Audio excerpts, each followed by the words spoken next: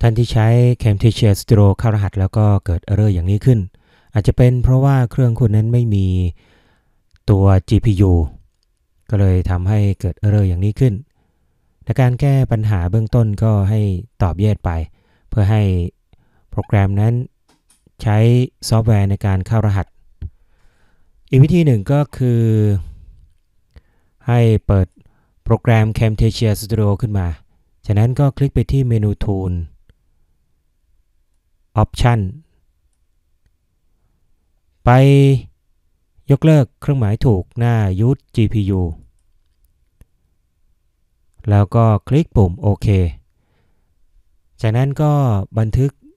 โครงการแล้วก็เปิดขึ้นมาใหม่หรืออาจจะปิดแล้วก็เปิดโปรแกรม Camtasia Studio ขึ้นมาใหม่ก็จะทำให้การตั้งค่าที่เราได้ตั้งเอาไว้มีผลต่อไปก็สามารถจะเข้ารหัสวิดีโอได้ตามปกติ